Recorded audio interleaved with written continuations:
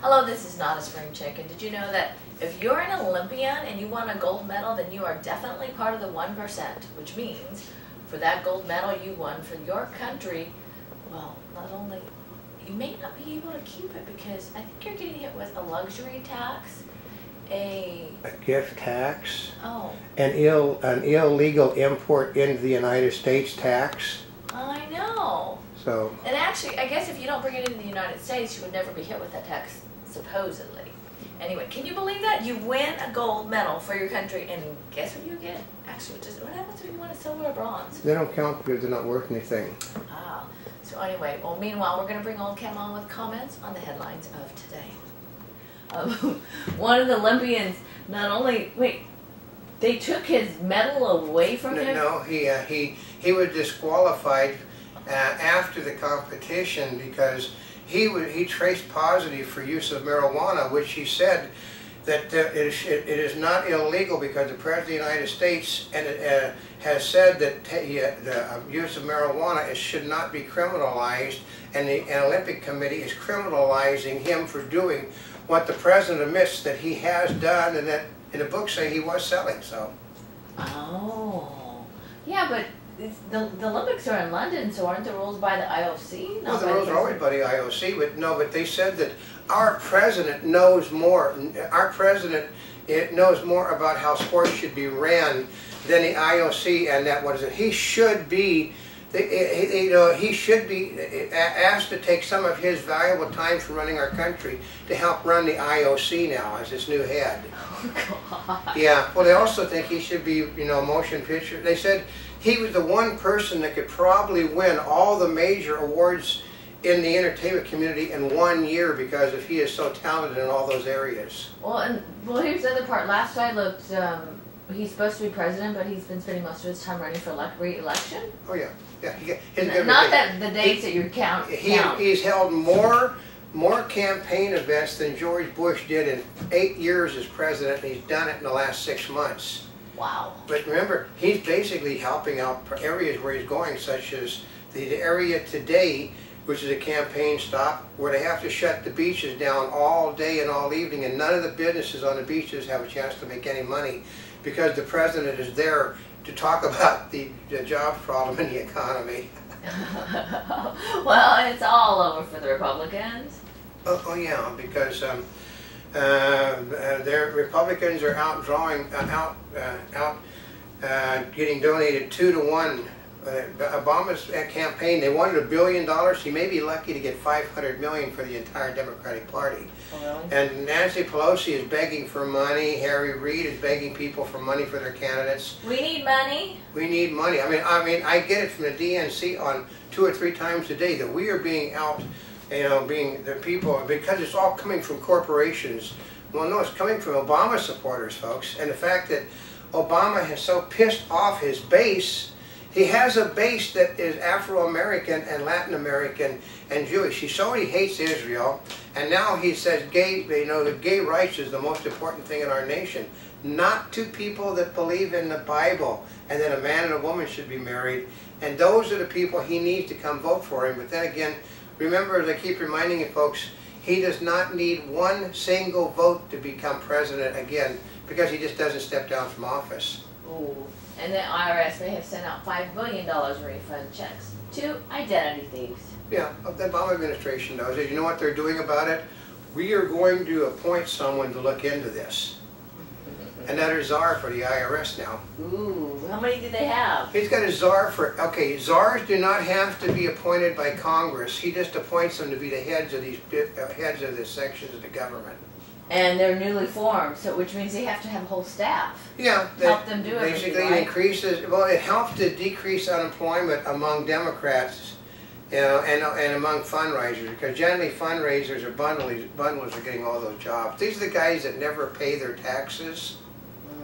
And NASA rover lands on Mars, which basically is the last thing that NASA will do as long as Obama's president, because it has nothing to do with Muslim outreach and green work and green. He wants the NASA's job shall be to support the green movement in the world now, which basically means there's no need for NASA.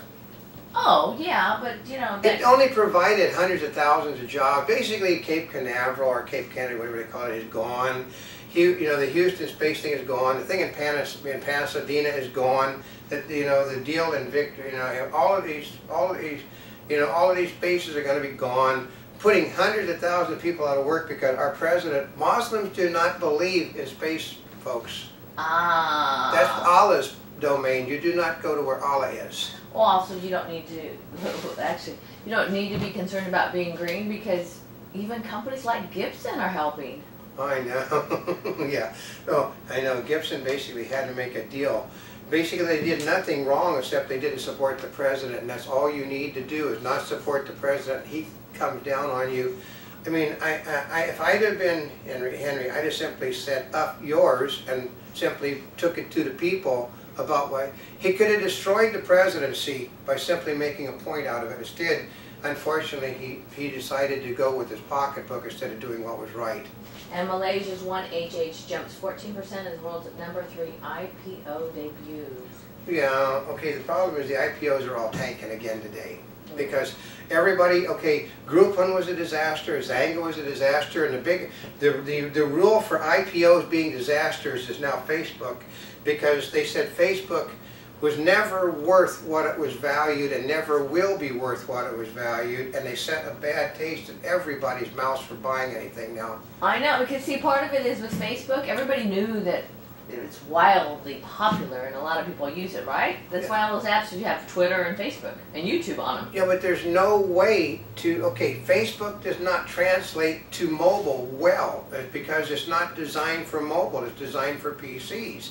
You can do things on Facebook, but you can't monetize it on Facebook because it's not designed. And they said, well, they're redesigning. I've seen a new design, and basically I can't figure out how to make it work. They said, by the 9th of the month, by the 9th of August, you're going to have a new design that will be more friendly, and nobody on my side can figure out how to make the thing function. If nobody, we're talking to guys that run the industry, they're the intellectuals, the technicians, and all Academy Award winners for special effects and engineering. How in the hell do you do this? So. And homes selling at record rates as banks ease lending rules. Yeah, that's basically, yeah. They started it on Saturday this week about everything being sold on record rates. So by the time they get to Thursday, this is what happens every week when the things are selling at record rates. By the end of the week, they're selling below what they were last year at this time.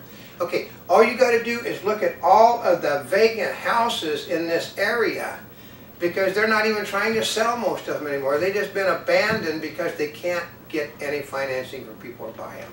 And HBO nixes idea of Netflix partnership. Yeah, because Netflix is dying. Why would you want to join with somebody that's dying? And report White House Obama campaign and tighten ties. Yeah, because well, he basically don't do any business with this president because he will not only back over you with his bus to election, he will run over you both directions. And Zynga takes axe to Outlook and spooks Facebook investors. Yeah, that's really a stupid What thing happened? considering they're their company is going down the toilet like you would not believe. So you got to spoof somebody when you did this. You're Oh, it's a spoof. Yeah. Oh, spooks. Yeah. Oh, they spoofs Facebook investors, or they spoof? Yeah, well, because Zynga basically is tanking, and Zynga came before Facebook, and it's basically, they did the same. Groupon, Zynga, they all overvalued themselves, and none of them are worth anything now. And they look at, okay, here's a good one for you people. The people that did the early investment in Facebook all sold the same day.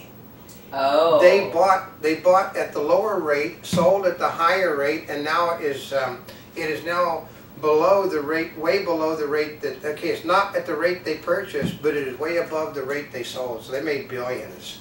And Florida Lieutenant Governor apologizes for remark about lesbians. Yeah, because which was basically, it fits most Democratic Party members that are women, so. What? That's what he said. Oh. Former Indiana basketball player Neil Reed dies. Yeah, basically, okay, that's the son of the basketball coach Reed. I mean, the football coach Reed. He died on the playing field. Yeah. Oh, And are we headed for another great recession? Well, no, the Democrats will tell you, and his experts, well, this great report that we're having, the economy is raising, you know, and unemployment is down, and there's no chance of recession. Well, yeah, because the whole rest of the world is in a stage of collapse, folks. And Great Britain's Day of Gold, and Paul McCartney leads the stadium in song. Yeah, that was one song. That was it. One song. Basically, he's the cheerleader for, he's got a box over at the Olympic Stadium. He's actually been going to the games. Every time they win a gold medal, he gets up and leads. And then, da, da, da. He got his flags and everything. That's cool. And the Scotsman, for Christ's sake. They don't like the English. But he wants to be Lord McCartney. I have a feeling he just might get that done. Oh yeah, from with his flag raising every time they win a gold medal and leading the whole. I mean, can you imagine he's got to be there? I think he's basically taken the entire Olympics off to see the Brit. He wants Great Britain, and that's his home, so he wants to go watch the games. He's supporting them, and they're actually doing. They're doing better than anybody well. would have thought. But the home team always wins lots of. Home team always takes home buckets full of medals. They have a home field advantage? No, they have a referee advantage, I think.